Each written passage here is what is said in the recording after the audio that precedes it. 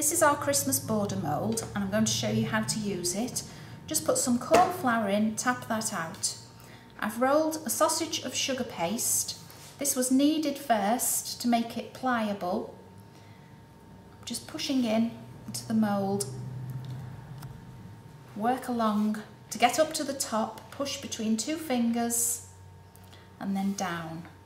Keep it level with the back of the mould and don't let it go over the edges because you would see that when the paste comes out of the mould. There's 7 little figures on this mould, so you can use it as I am to make the whole border, or you can mould individually for them to be used on top of cupcakes for Christmas, or you can decorate a cake with just certain pieces, whatever you want to do.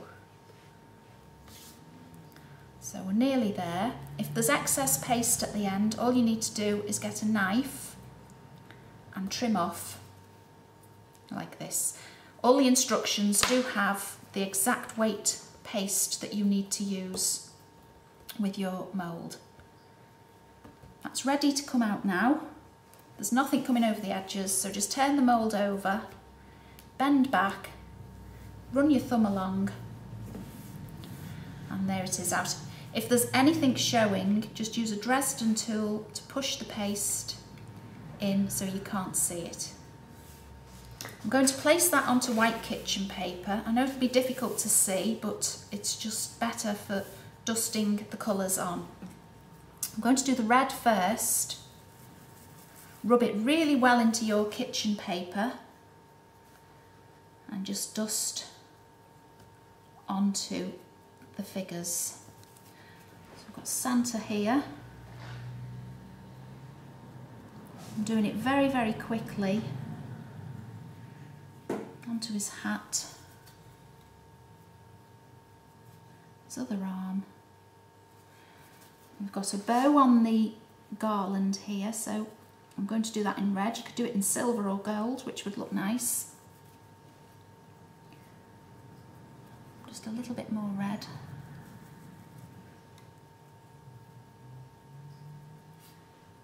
And Rudolph's nose. Now we'll get the green. Again, rub it in really well into your paper, because there's nothing worse than having too much on your brush and it going where you don't want it to. As you start to brush, it sort of flicks off onto the piece next to it where you don't want it. Get all those leaves on the wreath and then the tree. A little bit more. You could do the tree with just a little touch of green at the bottom and leave some white at the top if you wanted to, or pipe some royal icing on roughly for some snow. I'm just going to do now the snowman's scarf.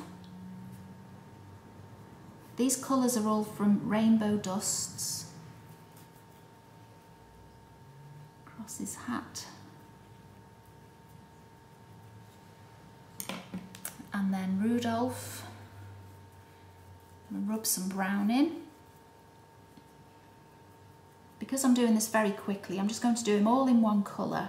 But if you've got more time, or you want him to look better than this, he does look good if you can do his antlers and hooves a darker brown. A little bit more. I'm going back to the green. I've just realised I want to do Santa's little mittens there in green. Then we've got a nice skin colour called salmon to dust Santa's face and the angel's face. It's a nice pale, very pale peachy colour, so it works well dusting the skin. So we also need a little bit of black. Be very, very careful obviously with the black. Just to do Santa's boots. I'm being so careful, I haven't quite got enough on my brush there, so Let's get a little bit more.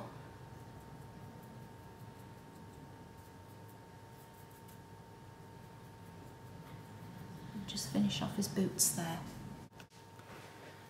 I'm going to dust the angel's hair with some brown powder. Be very careful not to get it onto her face. And then I want to paint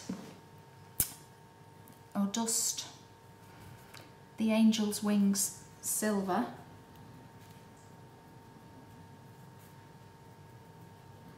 And a halo. And then the star at the top of the tree.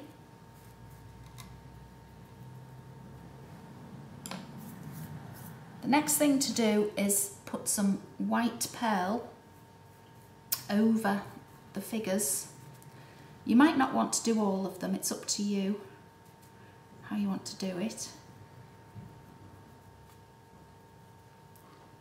Just do the most important ones first, the angel and the snowman, and then I like to just put a little over the others, not too much.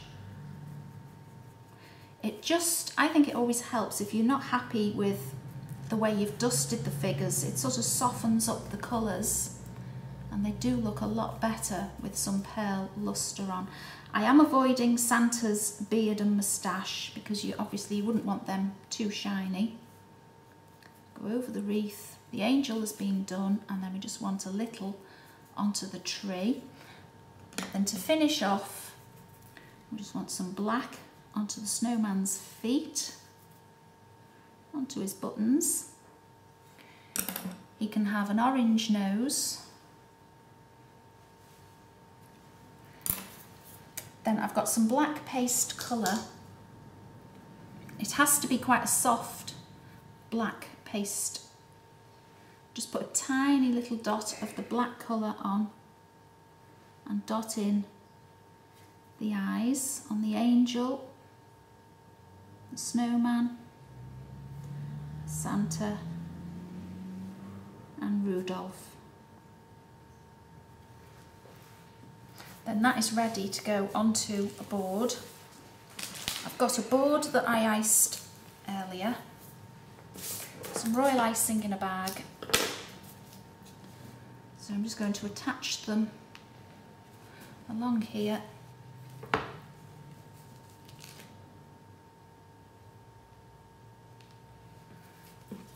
You can then pipe some snow if you want to.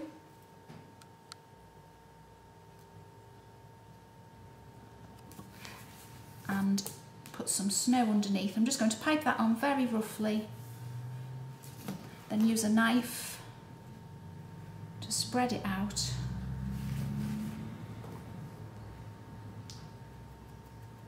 And then you can finish that off with some magic sparkles.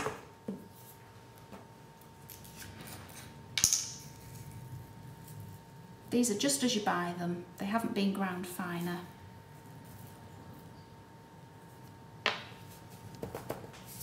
And that's your Christmas border.